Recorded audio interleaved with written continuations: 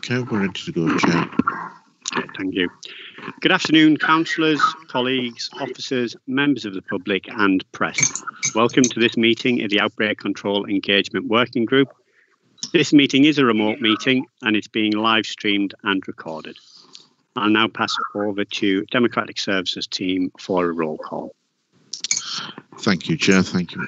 Good afternoon, members. I'll just run through a roll call of those present today, and if you can let me know as well that if you've received the agenda papers for the meeting. So, Councillor Moore? Present and have the relevant paperwork. Thank you. Councillor Thomas? Yes, present enough. I have the papers. Thank you. Councillor Harrison? Yes, I'm present and have the papers. Thank you. We have apologies from Denise McGuckin. Dr. Tim Butler? No. Michael Howell? No. We have apologies from Leslie Wharton. Craig Blundred? Yes, I'm present, but I don't have the papers. I haven't been sent them by the look. We'll get some email through to you, Craig. Sally Robinson?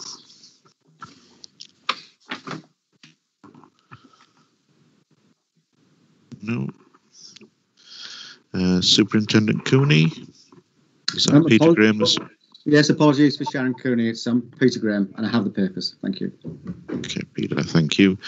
We have apologies from Jill Harrison. I believe Gemma Pataka's joining this afternoon. I can see Gemma is online. Yes, I'm present and I have the information. Thank you. Okay, thank you. Tony Hanson. Thanks, David, and I've got everything. Thank you. We have apologies from Ed Turner. Christopher Akers-Belcher. Present and have the papers. Thank you.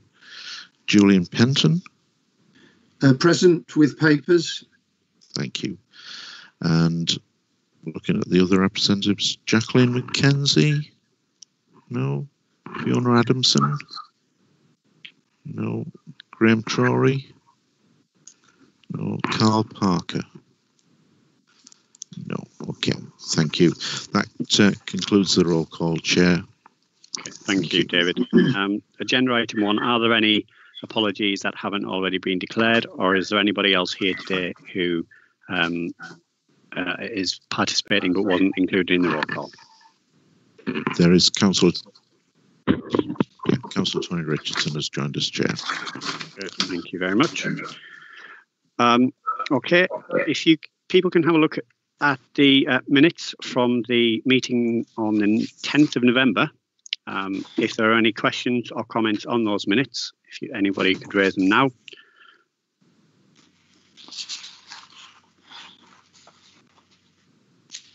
Okay, if people are minded, we'll take those as read and without any issues. Thank you.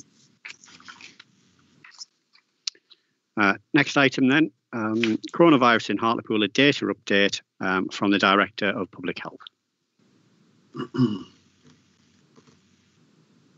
Thank you. Great, we've got the slides up there as well. Thanks, Joan. Yeah, just to give an update as to the current position where we're actually at in terms of COVID for Hartlepool. I think it's fair to say, if you move on to the next slide, please. We've had, again, the rate has started to decline somewhat. I think if we go on to the next slide, actually, I think we'll talk about that first from that. Yep. As you can see from the figures there, we've got the England rate at the top and the Hartlepool rate at the bottom graphs there. You can see we're starting to see a decline in the number of cases as we go through. I think that's probably the only good news I have today, but it is some good news that we have. You know, we're seeing the effects of lockdown filtering through into the population. I think early indications from the most up-to-date data seem to suggest that we may have gone through the 200, gone below the 200 cases per 100,000 in the last couple of days for the 7-day rolling average, which is very positive news. And I think, as I say, we're seeing the effect of the lockdown really coming in there. And as you can see at the bottom graph there showing the Hartlepool cases, we did have a large spike before we went in, and we've been able to get the numbers of cases down quite significantly. What I would say, and as issue a note of caution, is whilst we have broken through that 200 per 100,000, that still is quite a high rate. We were earlier this week around about the 30th highest rate in the country, and certainly the highest rate in the northeast. So we aren't out of the woods yet. We do still have a number of problems with the number of cases that we have. One thing to mention when we talk about this, and we'll be looking at the tiers and where we are with the tiers as well, is to bear in mind that they've actually changed the criteria for moving between the tiers. So it's not just the actual case rates that we're interested in. It's a much rounded picture, a more detailed picture of what's being assessed. And I'll come on to that at the end of the presentation as well, just to finish that up. But we are in a positive place at the moment, and I think we the residents have put in an awful lot of work to get to this point in time and sacrifice. And I think we should really give credit to people for that. And I think we just remember that we've just got to keep going to keep these numbers down and keep them falling. So can we go to the next slide, please? This is just another illustration of the rates, just to show the 7-day and 14-day rolling averages, to show that it has been quite a dramatic. It's probably easier to see there that's the more dramatic fall that we've been seeing in the data there. Can we have the next slide, please? Obviously, of course, the death rate is a lagging indicator, and this shows the death rate over the course of the pandemic, and again shows that Hartlepool has been tracking higher than the England rate pretty well, nearly all of the time through the pandemic. And again, it is concerning, obviously, but we expect that because of the underlying rates of illness and deprivation we have in Hartlepool. But it is slowing as well at the moment, and I think that's a reflection of the reduction in cases as well. Can we have the next slide, please? Again, I think we've seen this slide before. We're still seeing the same pattern in the spread of COVID throughout the population. That's for the month of November, showing that it is where we would expect it to be in those areas of highest population. Certainly, we can identify some hotspots there, which were identified as certainly in the north of the town. You can see and around Seaton Carew.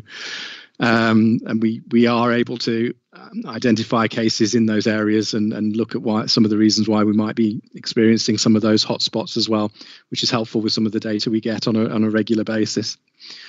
If we can have the next slide, please. This just gives an indication of the density of the numbers of tests we have. And it's interesting, as you can see from the previous slide, some of those areas where we had high numbers of cases, we don't have high levels of testing, which seems to suggest we need to do a bit more work there in terms of increasing the numbers of people we test just to in those areas, because I think that may actually identify more cases, which will enable us to put in measures to help people to isolate and prevent the transmission of disease. So it's quite interesting, the densities there and looking at that. Can I have the next slide, please? That's just an indication of the settings, care homes and the like, and other residential dwellings we see as the highest number of cases we have in the community. Can we have the next slide, please? As I mentioned before, we're looking at the COVID tiers and how we come into and out of the tiers. What's taken into account are not just the rates and the rate per 100,000, but also the rates in the over 60s and positivity rates and various factors related to that data. So it's a rounded picture rather than a very specific rate. It does make it a little more complicated to work out where we might be likely to be in terms of tiers, but it does take into account more of those factors that are having more of an impact on the community. So those are from November and December, which shows that we have had quite a significant reduction in our rate. But again, as I said before, I think that's actually positive, but not enough to really, I think, bring us down to the rates we really want to see to get us out of tier 3. The over 60s rates come down very considerably since November the 6th to December the 5th. That's really good going, I think, as well, because obviously the over 60s are more vulnerable, and that's the reason that they're identified separately within this. The other areas are looking at the hospital rates as well. the rates of hospitalisation of people with COVID. And again, I think that's quite high at the moment, I think, particularly for our local trusts. Was that the last slide, Joan, I think? Is there another one? Oh, no, there's another one there with the metrics on. But again, that gives an indication. It's what we like to see, which is the figures are in the green. The positivity is coming down. The proportion of people rather who test positive is reducing, which is a positive thing for us. And again, as I say, is looked at. Again, 10.4% is high. And I think really we do need to get that down quite a lot further. And again, it shows there we are higher than the rest of the Tees Valley, northeastern England as well. However, it is moving in the right direction. Next slide. I think that's the last slide, isn't it? Yeah. I think just as part of this presentation, I think also to really sort of have a look at the forward view as to where we're potentially going as well. I think some of the key issues that we're facing, it's really positive that we're seeing those rates falling, but we do have to take into account we've got Christmas coming up. And I think the concerns around potentially people mixing more and coming together more. And whilst it's, it might seem like a really good thing to do at Christmas, I think we all need to remember to maintain distancing for the available future, really, because I think we are in this still for the long haul, despite the vaccine coming online. And I think despite the possibilities of meeting up with people at Christmas, we really don't want to see those figures spiking again, particularly after Christmas, as we head into the real peak winter time as well. So I think really the messaging we want to put out is that we need to continue with the social distancing, continue with the measures, and really take that on board for this foreseeable future. There is light at the end of the tunnel, but we don't really want to let our guard down. So it's a bit of a downer message I'm afraid, unfortunately, after some of the more positive messages with the figures. But I do think it's important to reflect that and to really illustrate that we aren't out of the woods yet, despite some of that positive news. Thank you, Craig. And if I just add to that, just an hour or so ago, I got off a call with Minister Luke Hall and the other Tees Valley, not just Tees Valley, but North East leaders and mayors. It was really useful. They went through the metrics for the whole of the North East with us, as well as the fact that we know the local Tees Valley. I will say that we pushed extremely hard for the case for the Tees Valley, especially. As Craig said there, the indicators are all showing improvement, and in their own words, very good improvements in many areas. They did clarify that when looking at hospital admissions and cases, they shouldn't be looking at individual hospitals or hospital trusts, because clearly there are other hospitals around in which patients can be transferred and moved, and so they shouldn't look at each individual hospital in isolation. But we really pushed home the message, that our people have done extremely well. They've done everything that they've been asked to do over the past month or so as a local authority. We've done that as well. And what we wouldn't like to see, and what we've asked for reassurance, is that we appreciate the Christmas period is coming up, and there's going to be this 5-day break where everybody can effectively go see their family and friends. And I would echo Craig's concerns that people still need to be vigilant and to think about what they're doing.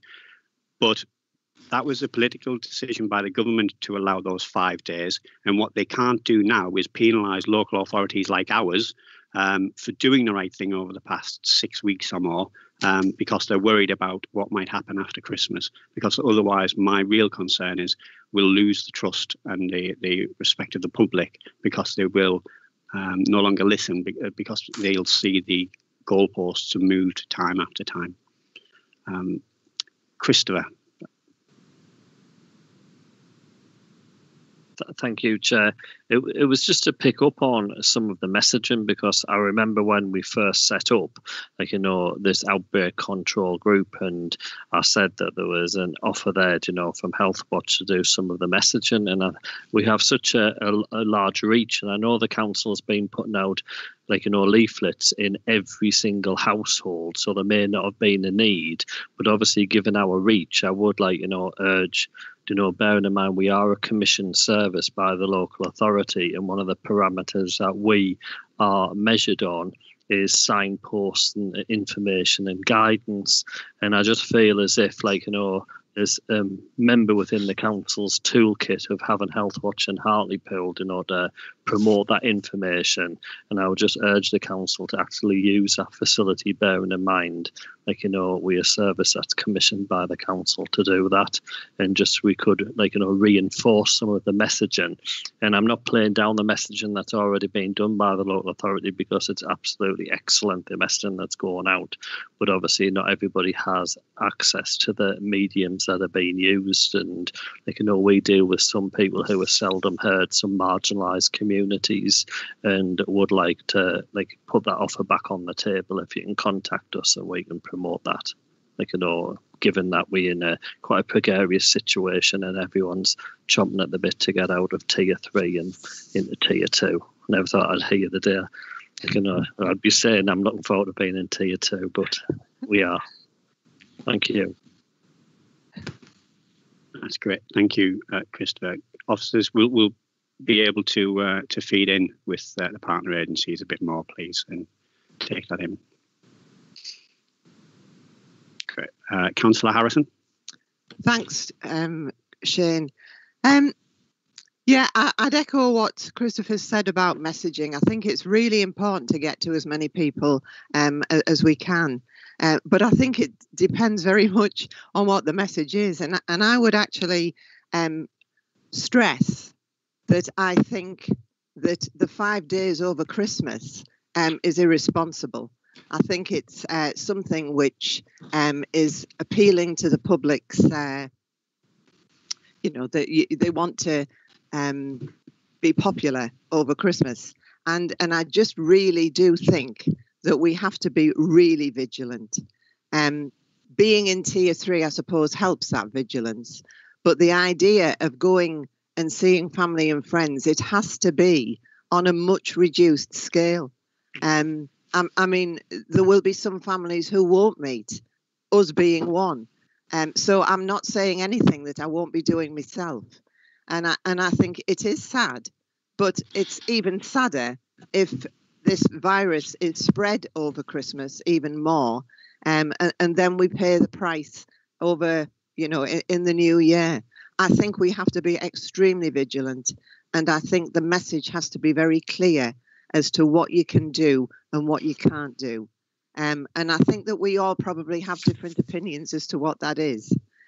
So I think we need a commonality. I mean, if you look at various programs on the television, for example, Question Time last night, there was a completely huge range of opinions as to whether we should be doing what we're doing anyway. And this is from from people in government to people in a journalist position. And I can't remember her name, but she's an older woman who should know a lot better. And she was just completely off the wall as far as her opinions are concerned.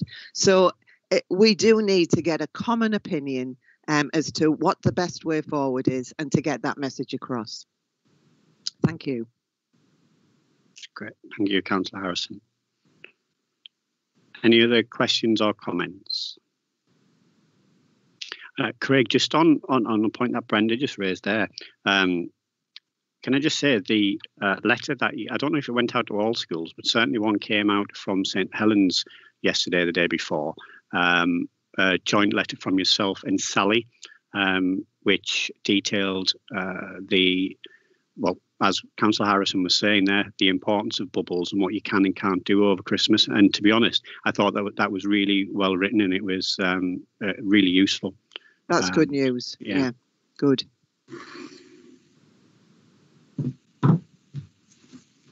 Thanks. Yeah, I think it was, and Sally wrote that as well. I think it was, it's really just to reiterate those messages, I think, and those are the messages we want to get out. And as I said, I know it's probably an unpopular view to do that and to ask people to restrict their contact with others. But I do think that we are likely to see, given the the figures I've just shown you and that spike we had just before the lockdown. We want to avoid that at all costs happening after Christmas. And my worry is that will happen again if we have such widespread mixing over the Christmas period. So it is crucial that the messaging goes out that we don't want to see that, and it's a small sacrifice now for very big gains in the future. Absolutely, and it's popular with me, Craig. Thank you, Craig. Sally?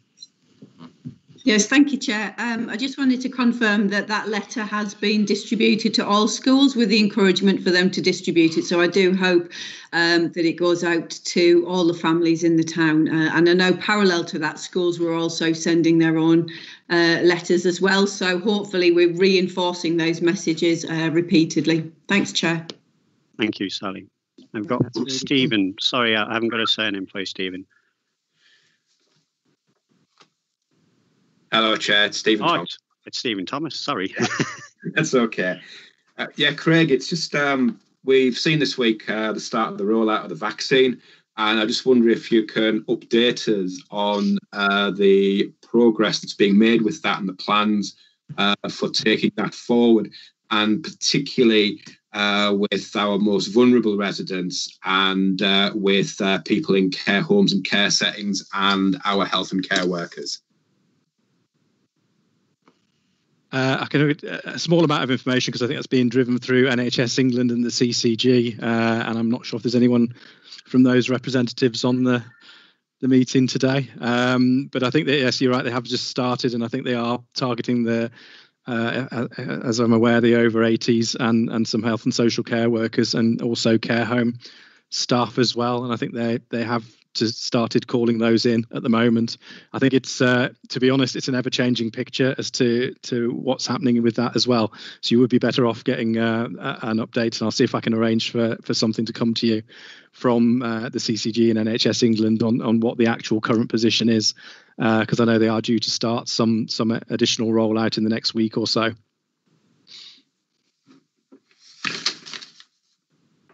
Chair, can we arrange for that update to go out to all members? And yes. I think certainly for the next outbreak control meeting, the vaccination programme needs to have someone who can give a full update from the health side. Yeah, absolutely. Okay. Thank you very much. There's nobody else? Okay, thank you, Craig. We'll move on to item 4, COVID-19 Community Champions. I think that's you up, Gemma. Yes, thank you, Chair. I've got a short presentation to just try and articulate some of the detail around this, so bear with me.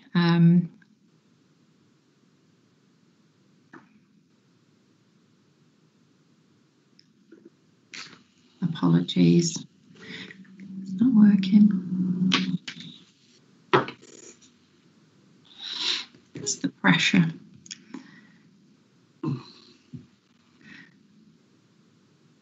There we go.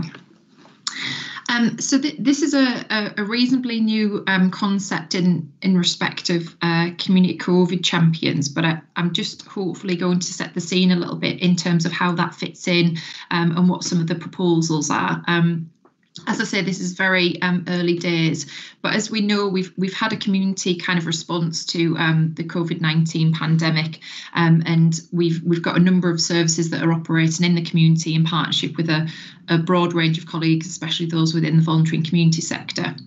So we've got the support hub that I'll give much more detail on in my next report, but obviously that's to support those most vulnerable people, especially linked to those that are clinically extremely vulnerable, isolating or critically vulnerable. And that's being able to provide them with what they need throughout these challenging times.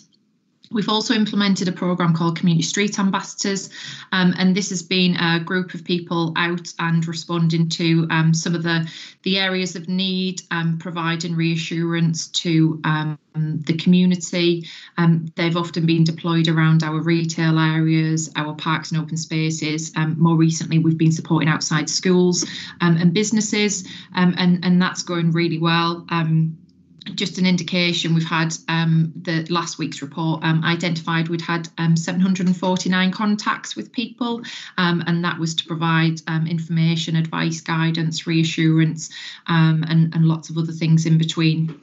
So they're kind of eyes and ears on the ground for us to be able to also bring information back, to be able to inform the authority around kind of future service design, and really be kind of a presence for the community to see. We're hoping to add an additional strand to that. So we're proposing to implement community COVID champions, and this would be looking at working and empowering local residents and employees of organisations and students to be able to have the right information and knowledge, and then share that further with their colleagues, their friends and their family. And that would obviously be evolving as we see the national and local picture change. There would be an element of informal training and information sharing that would go with that. And we've done quite a lot of national scoping. What we're seeing is that this is working really well in other areas. And what they have is a weekly webinar where people can come, share information, ask questions, feedback. And it's actually giving really rich insight that perhaps we wouldn't get otherwise. There'll be contact via other mechanisms, and we would use some of the digital options available to us. And again, there's a huge amount of information management already available, and we would ensure that that would be available to people that needed it. We would roll this out in partnership with colleagues at Hartley Power and some of our wider VCS colleagues, ensuring that we capitalise on existing opportunities, because we know there's a lot of infrastructure that we haven't quite tapped into, but it would actually get us to reach some of those people. And I suppose from the previous conversation on the previous item, it's back to that communication, and we know that there's lots of people not getting effective information communication because perhaps they're not using the media or some of the mechanisms that we're using. So this would provide some additionality to be able to get the message out there. I appreciate that's quite small, and I'm not going to kind of read through it, but it was just to identify that there was a national piece of work that was done on this, and these are some of the high-level outcomes. And really it says that community COVID champions are working, and that's because there's a level of confidence by empowering our communities and key individuals in our communities. It raises the confidence of people, it reassures them, it dispels myths, it gives accuracy. There was some context of how it's worked previously with other pandemics, and it also, identifies how it's effective in some of that wider prevention and control. And we hope that we would be able to build on some of that context and some of the national benchmarking that we've done, speaking to neighbouring local authorities, but local authorities further afield as well, and building on their good practice. Very quick visual. I'm no artist, but this was my attempt of just trying to identify perhaps where this would fit and how it would fit into a whole picture for community response. We know our colleagues in the police are obviously dealing with quite specific enforcement of legislation and issues that are arising due to the pandemic. We hope that's on a lower scale, and then we would start to increase engagement with the community as we work through. We're working with how we can make sure that the information sharing throughout the whole function of each of the services increases, and it's very good at the moment, but we can do that differently as time evolves. And then just to identify that there's other services that critically sit alongside that we would expect need a level of interaction. And there's also a lot of other work that's happening that we would ensure that especially the kind of community street ambassadors and the COVID champions fit into, linked to track and trace, the plans around mass testing and potentially vaccines. We know that making every contact count, there's some opportunities there. Better Health at Work Awards, and actually some of our colleagues in other organisations very keen to see the implementation of champions, especially in their workplaces. We know there's a lot that we need to link into around digital inclusion. And then we've got other really positive models of volunteering and engaging with key communities through the EPEC model, that we can capitalise on that learning and ensure we use those models as a way to start to implement. And just very quickly, some suggested kind of next steps. We're working in the background to kind of plan and ensure that we can work through this in a timely manner, because we appreciate, we're living in this pandemic right now. So we're looking at communication planning and obviously how we deal with that side of things, and I'm working with colleagues in the authority. We need to do some robust implementation planning and starting to look at who would we recruit and how would we phase this out, so that we can test our model. We would need to ensure that there's a mechanism for kind of doing that brief across all of the functions, from police right through to community and other services to interact. We want to ensure that it's insight-led. I know working with colleagues in public health, we're already using some of the insight to inform where community street ambassadors are being deployed at the moment, where we're seeing there's particular issues arising. We're kind of deploying our teams there, and that's working really well. We obviously need to respond to the changes as they happen, and we know that that will be ongoing for a short period and perhaps a medium period of time. And then there's obviously some things on the horizon that we would need to look out for. And most importantly, this is about certainly supporting those most vulnerable in our communities, as well as the masses as well. And we would ensure that what we're doing is impactful and purposeful, and we're just creating a framework for us to be able to do that. Apologies, I'll just hopefully finish sharing. Hopefully that's finished. Thank you, Chair, and happy to take any questions. That's great. Thank you, Gemma. Councillor Harrison. Thanks, Chair. Hello, Gemma. Long time no see.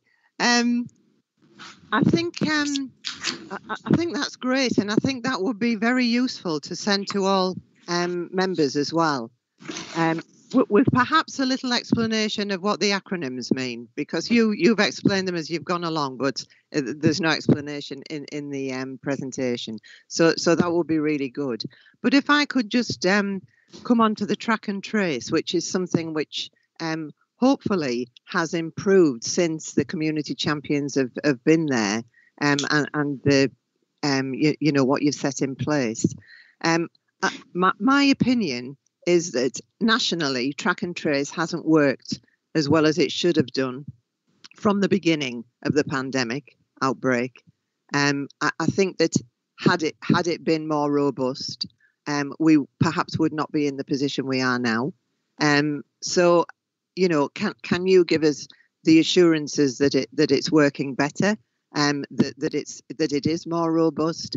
I mean, I'll give you a couple of examples, and don't think for 1 minute I've been going round all the pubs in Hartlepool, because I haven't. But from what I glean from various other people who have gone round the pubs in Hartlepool, you go into, you could have gone into one and been tracked and traced. You go into another and it wasn't. So it wasn't consistent throughout those businesses. I've gone to church when I could. That is brilliant. That is, to me, and it's not because of God, but it's one of the safest places to be because of what they've put in. There is track and tracing. You can't get in without an appointment, as it were. You've got to book your place. So, some places are very safe and do the track and tracing, and other places aren't. Can you give any reassurances of how this has improved over the period of time, Gemma? Thank you. Thank you, Brenda. I don't want to pass the buck on this one, but certainly I'm not leading on track and trace. Okay. And obviously these are much more kind of functions to be able to share key information and messaging. So I think probably Tony Hanson, not to throw it along the line, but perhaps he'd be able to come in from a public protection perspective and update on that one. Right under the bus, Tony. It's all right. I had put my hand up to assist if needed. needed. Yeah, in terms of the question, Councillor Harrison, yeah, we've spent a lot of time working with businesses since the start of this outbreak, or since the start of the pandemic, in terms of supporting them through some of the changes that they've had to make and to understanding what the guidance was and what it meant for them. That's meant that we've explained to them some of the things they need to do, the new processes, the new ways in which they have to work. What we've always said is if people or some businesses, aren't adhering to that guidance, then the public need to inform us of that, and then obviously we will respond. We have taken enforcement action against businesses that have not complied with what they should be doing, because, as you said, that creates a public health risk, which we obviously need to manage. So where we have been notified of businesses who have failed to adhere to the guidance or work with us, then we will take the necessary enforcement action. But generally, we've been supportive of businesses as much as we can to ensure that everything they're putting in place is correct, appropriate, and supports what we're all trying to do and trying to come out this as quickly as we can. Thanks, Tony. There's just one more thing. When some places do the track and trace, you've got to have an app on your phone. Many of us don't have apps or those particular kinds of phones. And I think that one of the things that we could perhaps do is to try and get them to ensure that everybody can be tracked and traced, even if you haven't got an app on your phone.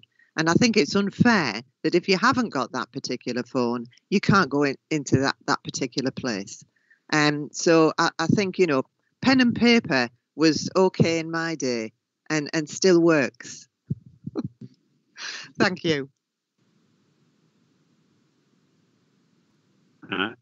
Thank you. Christopher?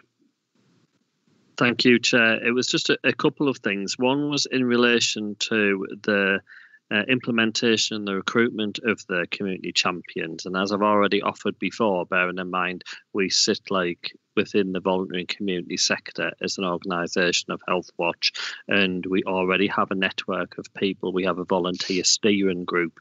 So I would welcome involvement, and perhaps we could do a bit of a match, some of our Health Watch members who are very, very active, and they currently can't do things like enter and view inspections, and we try and do them in a different way. So there's lots of people who are very keen to be involved and help, with things. So the offer's there, and perhaps we can have a conversation outside of here, how we're able to assist with that. But the other item was, and I've raised it previously at other meetings, and it's about the street ambassadors. And I would just urge, to get the message out that groups of street ambassadors walking around together failing to show social distance isn't exactly the message that we need to be putting out there. And I think we just need to reinforce it, because if our own street ambassadors aren't adhering to social distancing or wearing masks and things, it sort of makes a mockery of the messaging that we're putting out. I think, Chair, if I can just respond, I'd really welcome the opportunity to look at how we can work with certainly the Health Watch network to be able to kind of roll that champion training out. And it might be that we do that as a little bit of a pilot as well, that would help us to inform some of our model. And in terms of, I've picked up the information previously, and that's certainly been reinforced how our ambassadors are operating. They go out in twos, and they do that from a safety perspective, and they certainly are operating. What's slightly difficult is they're walking the streets for 8 hours a day, so we've ensured that they're now taking breaks in and out of public eye space. So yeah, we'll keep an eye on that one, but yeah, thanks, appreciate it. Thank you, Gemma. Anybody else want to ask any questions or comments on this one? No? Okay, thank you very much, Gemma. Tony? Is this you again, Gemma, for the support hub and CEV update? Yes, Chair. Yeah. Great. I circulated a very high level report just to update on the response so far to those that are clinically extremely vulnerable. The background gives some context to how we've operated so far within Hartlepool Support Hub, certainly considering when we were in a period of shielding. So the background in 2.2 gives some context to the first response of the Support Hub and what we achieved during that time. And then identified, because of that impact, but also progressing quite significantly with our community-led support model, the Support Hub has been sustained and it continues to respond not only to the pandemic, but also to start to look at how we're operating for the adult social care and becoming a little bit of a front door to ensure that everybody's got a level of community-led support as well as social care support. As we approached a second national lockdown in October, we know that the term shielding ended and it was replaced with those that were clinically extremely vulnerable, and the guidance that was associated to that was slightly different, although it still identified a level of minimising contact. It didn't stop people from leaving their houses completely. When shielding paused in August 2020, we did a significant amount of work, especially with our high risk individuals who we knew we were supporting on a regular basis. There was about 500 of those from about 4,500 people that we knew were on that list, but many of them having personal infrastructures of support. So with that 500 people, we were able to do some quite significant person-centred planning and identifying how people could reduce the reliance on services long term, but also ensure they had the right support mechanisms in place to move forward. That has significantly helped. As we went into a second national lockdown, we were able to make contact with all of our clinically extremely vulnerable. And I suppose just to reiterate back to that communication planning, we have now access to, 4,500 of our most vulnerable people in the population, and we'll maintain a regular contact with those people to ensure that they know we're there. We're sharing clear information on what they need to do to keep safe, and reiterating some of those messages. So, for example, as we go into Christmas, we're continuing to reinforce what we would like people to do to keep them as safe as possible. We know that there was about 200 that came back to us that were of our highest risk. Quite surprisingly, that number was low because people had really put some good networks of support in place through our person-centred approach in the first instance. And we've often seen that people have come back to us to support them to access the National Shields and Service System to ensure that they could get access to priority shopping slots, NHS responder services and other things. The demand on the hub has been low during the second lockdown. When we're looking at it from a food perspective, we've only distributed 3 to 5 food parcel provisions each week, and this has been on an emergency measure. The priority was around access to food, not providing of food. So we've been able to create good mechanisms to ensure that people have a sustainable access to food on an ongoing basis. A lot of the demand that we've seen come through in the second lockdown has been around isolation and ill mental health. And we've been able to support people to get access to specialist services where needed, signpost out, but also we've created quite a significant social and digital inclusion package to make sure that people are able to keep connected. We know that digital technology and connectivity has been a real challenge throughout the pandemic. So as we came out of the first lockdown, we did a huge piece of work to apply for some external funding to say that we need to get more people digitally connected. So we've been able to get 2 digital development officers on a fixed term basis. We're working with colleagues in the VCS, for example, Project 65, to get tablet learning programmes to get people the skills and understanding of being able to use those. And we're also looking at working with colleagues through the VCS around a community broadband programme that will ensure that we get more people online, which starts to reduce some of the challenges that we have for people accessing information. And even things like healthcare consultations. We know that that's been a challenge throughout this. People haven't been attending their healthcare appointments or able to have access to those. So we've been able to put things in place to ensure that that can happen. The calls received have been extremely low in the second lockdown, but that's because we work on a much more proactive approach as well. So although there was 366 calls received between the time that we've measured for the period that I developed this report, we know that almost 1,000 calls have been made because we know those that need the support. We continue to work with our colleagues at Mecca Bingo, who remain on furlough and remain close to the public. So they've been providing hot meals, and we've distributed approximately 50 hot meals on a daily basis, mainly to those most vulnerable that would have had access to day provision and a hot meal. So we've sustained that. And we've also put a robust plan in place to support those most in need over Christmas. We know it's going to be an extremely challenging time for some people. So our services will be operating as much as we can over that period. And next week's going to be extremely busy getting people gifts, food hampers. And we've also been able to make a local arrangement to get people a hot Christmas dinner delivered to them on Christmas Day, which also means they'll have contact with somebody. And that wouldn't have been possible without working with local businesses and local volunteering community. So the recommendations is for colleagues and members to be aware of what our future plans are, working with this group, the priority linked to digital inclusion, and also that social engagement and positive mental health.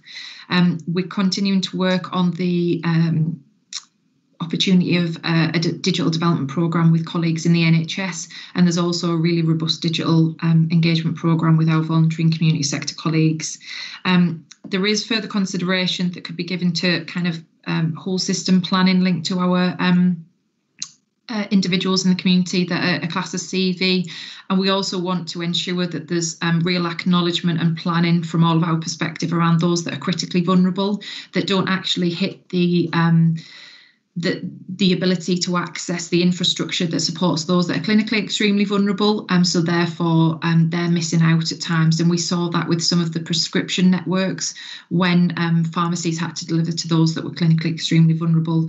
It did result in some of those critically vulnerable removed from the list and others prioritised, and the fallout of that came to the local authority. So we're working with colleagues right across the health partnerships as well to ensure those that are critically vulnerable aren't missing out on those services.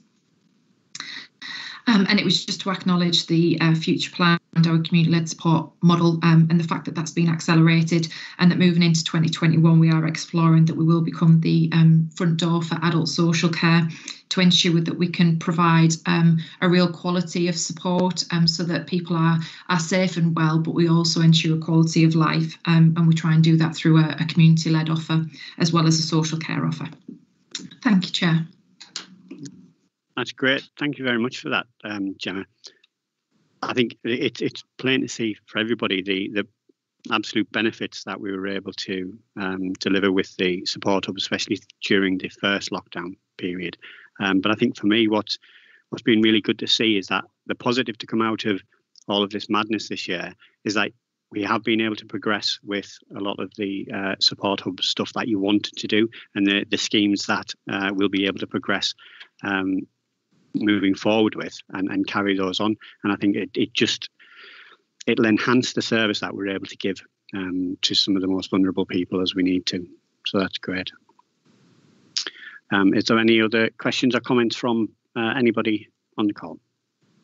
Councillor Harrison. Yeah, just to echo what you've said there, Shane, I think that the work that's been done throughout this period to help our more vulnerable people has been very commendable. And I think that needs to go on record. And long may it continue. Thank you very much.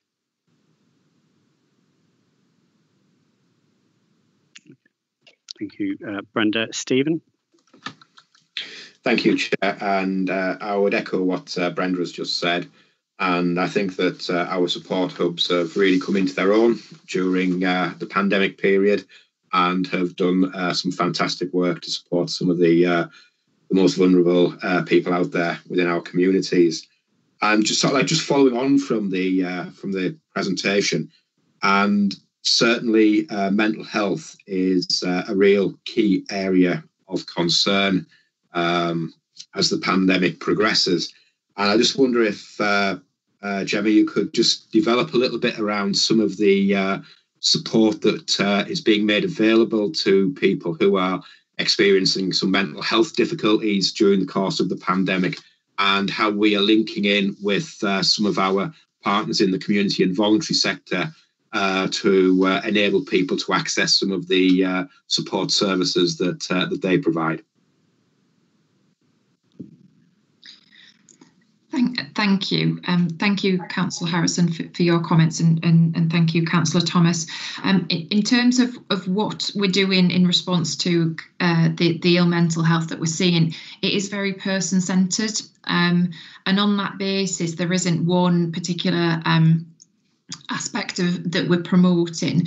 We are working very closely with what the offer is within the community, and again, depending on who the individual is and what they're experiencing and what services they're already accessing will depend on the response that we're providing. We know that there's a huge amount of support out there, but with some people actually providing them with connectivity, advice around financial wellbeing through our commission contract with Westview Advice and Resource Centre, giving people access to that technology, ensuring that people are following up with the healthcare appointments, is actually providing some of that response. So it isn't always necessarily mental health services that we're referring them to or getting them to access. It's providing them with a package of support to deal with the issues that they're experiencing. One of the positive developments that certainly needs more exploration, so I can't give any huge context on it today, but we are working with our colleagues in TUV, the Tees Esquire Valley Foundation Trust, who are really keen to progress with a community hub model ultimately. And obviously we have a community hub infrastructure already available, so we're in very close discussion with them and our colleagues in adult social care to see how we can really embed something within an already sustained support hub mechanism, but bringing in mental health as one of the services as part of that. So I'm not sure if that answers your question, because really the response is quite vast, and we are person planning, and we are using all of those wonderful services around us across health and voluntary sector, as well as what we have available to us within our organisation. And we are really making an impact, and really kind of you know, an example was a gentleman who was completely isolated, experiencing extremely low mood. We had our digital officers take a tablet loan to him. We got him downloaded a number of apps on hobbies, you know, crossword apps and different things. We got a call with his family that live in a different part of the country, and he had that on a daily basis for the time he had the tablet. And after 5 days, he came back to us and said, can we support him to purchase a tablet, because it's one of the best things that's ever happened. Before, he would have never taken that leap because he didn't have the access, he didn't have the skills, he didn't have the knowledge, and he didn't believe it was the right thing for him. So, you know, from a 5-day intervention of support and access to some of the technology and connectivity that we know is able to make a difference, he's now reporting, we've called him regularly, but he's now reporting that he feels fabulous, and his mental well-being is improving. So that's just one example, and you know, that's not a referral to any mental well-being services. It's just giving him something that he needs, and we're facilitating and supporting that. Thanks for that, Gemma. I think that's really reassuring, because I think, as you said, mental health issues are really varied and very individual in their nature. And I think having that sort of person-centred approach to the support that you're providing and the way in which you're working with people is fundamental in working with and supporting people going forward. But just a couple of other areas. One of the things that we've heard quite a lot about this week is the impact that that lockdown and COVID has had on missed operations for hips, knees, those sorts of things. And we're talking about a 2 to 3 year backlog now, 2 to 3 years to catch up on missed appointments. And are any of those issues coming through amongst the people that you are working with and supporting? And one particular area of concern I have going into the winter period is an increase in falls amongst some of our vulnerable people, as 9 months of not being able to probably exercise and get around in the way in which they normally would, is a recipe for increased falls. And I'm just wondering if there's any work being done to promote some of the things that people can do to avoid falls amongst the vulnerable group that we're working with. And the last one is about the rollout of the flu vaccine. How is that being rolled out to some of our more vulnerable people that we're supporting?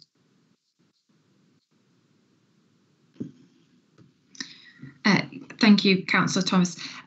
Just in response to your first point, absolutely, you know, the impact on missed appointments, and especially the level of low physical activity we're seeing from some of those residents, and the impact that's having on their strength, and therefore then increasing their risk of falls is significant.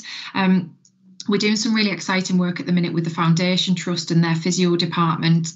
Some of it's in response to the Active Hospitals programme. We've been identified as one of 3 national sites for active hospitals, and I'm taking a report on that to Adult and Community-Based Services Committee next week. What we're able to do with that is work with their, one of the priorities is around frailty and also musculoskeletal conditions. So we're starting to work with their physio around how can we create a pathway for those that are an inpatient and then into outpatients and then into the community. So we know that there's a real opportunity there for us to be able to support people. And one of the things that we've asked to work with the physio department on is around prehabilitation. So we know where people aren't able to access those operations that they need. It's about being able to work with them and provide them with the strength and conditions that means that they are supported in advance of their operation. They're also supported in ensuring that it will help in the recovery post-operation. So we're doing some of that work, and we're linking in with their moving medicine programme. In addition to that, we're just working with our Wellbeing team on being able to provide some access to information, whether that's through information leaflets, short videos, live streaming. We're able to kind of get those short kind of information sessions to people who aren't accessing any of our what would have been our GP referral programming at the moment, to ensure that we'll still be able to get people that information. We've also just been able to kind of secure some funding to be able to purchase 2 the motor med cycles that were previously based within our leisure centres and people were accessing on a regular basis, to be able to increase their strength and conditioning. These are now mobile items that we're going to be able to support people to get access to in their homes and loan these for a period of time. And we know, and we've seen that some of the individuals that were using these before, especially where they were recovering from stroke and your wider neurophysiological conditions, they've seen quite a significant reduction in their physical well-being. So we're now working on how do we get this information, this access and this support to people that actually need it on a regular basis. What a time for my doorbell to go. I do apologise.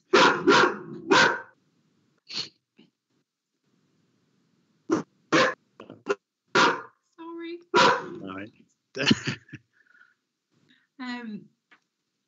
Completely threw me.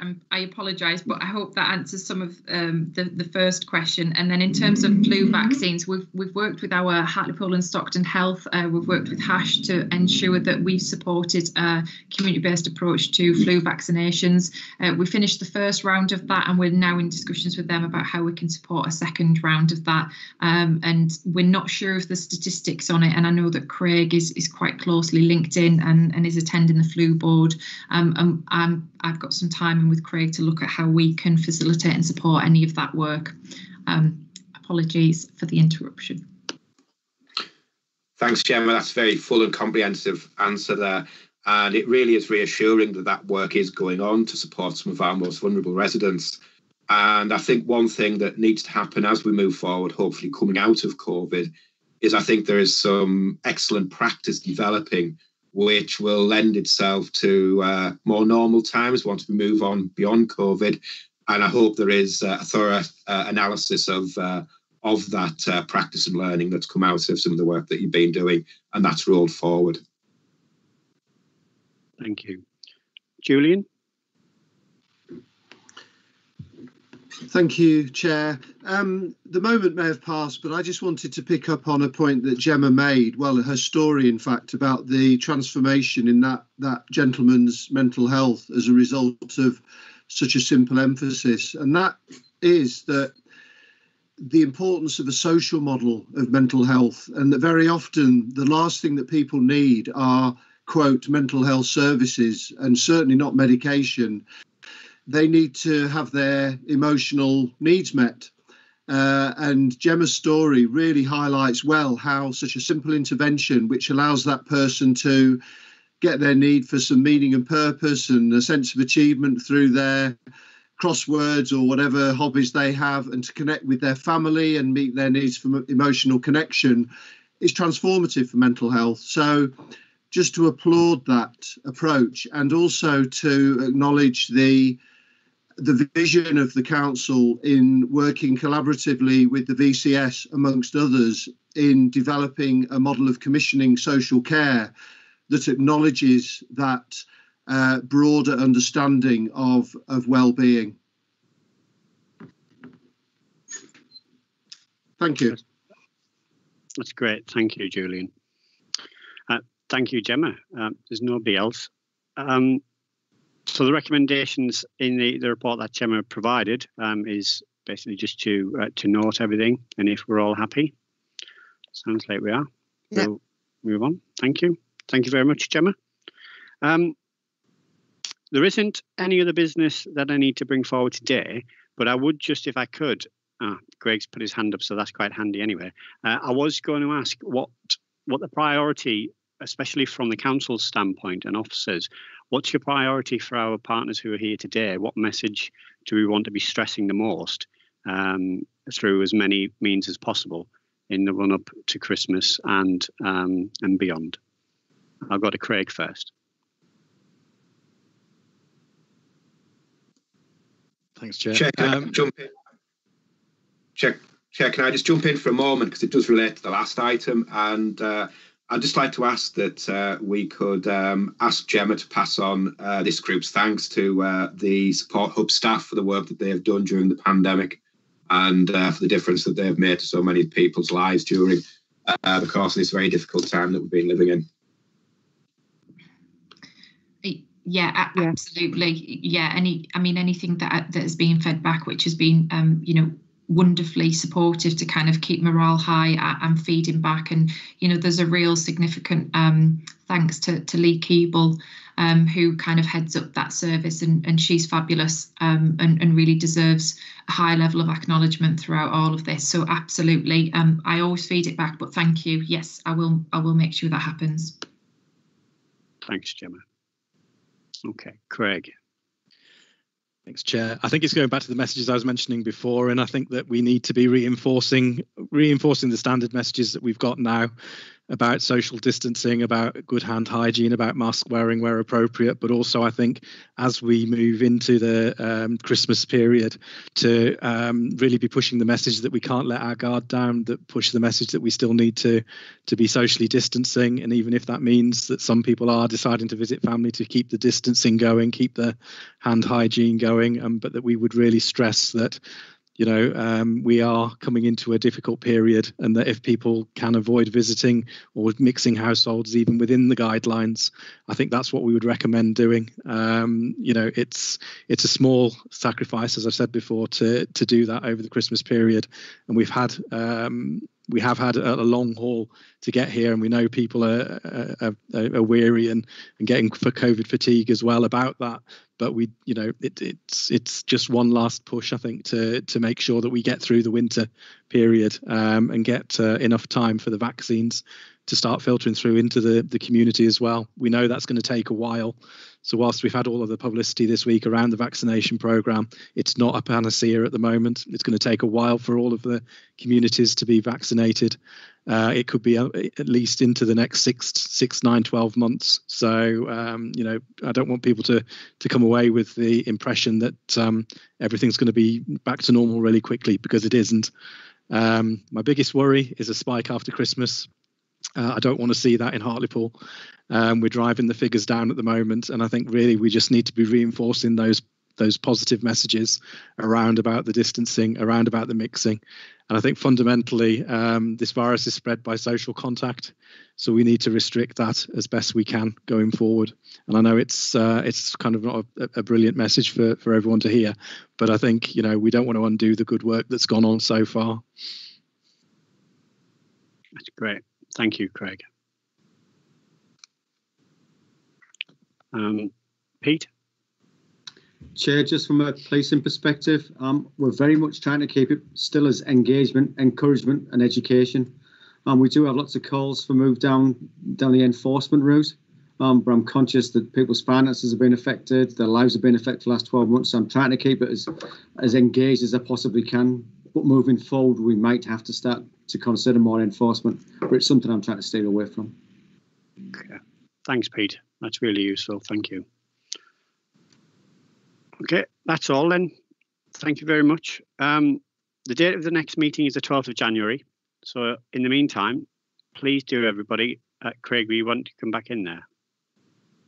Sorry, yes, just one small point just to flag up, just to change to the guidance as well, which I think might be useful for people to know, which has literally just come in while the meeting was ongoing, and it's a change to the isolation periods, which I think possibly might help as we go forward.